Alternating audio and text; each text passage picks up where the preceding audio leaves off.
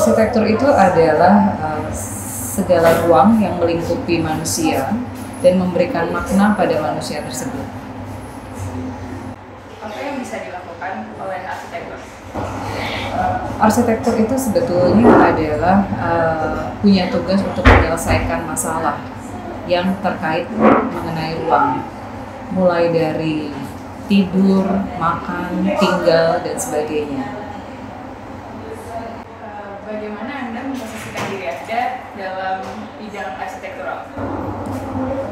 Posisi saya di dalam bidang arsitektural sebetulnya mencakup hampir semua sisi, karena selain mendesain saya juga mengajar.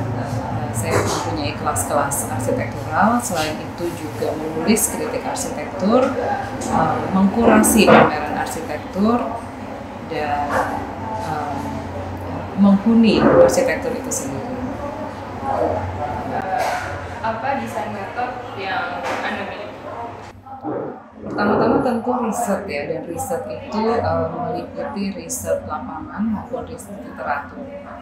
Yang berikutnya tentu analisa yang mendalam mengenai masalah dari penugasan tersebut, dan yang ketiga adalah komunikasi yang baik dengan klien, pemberi tugas, dan pihak-pihak yang terkait di dalam pelaksanaan arsitektur itu.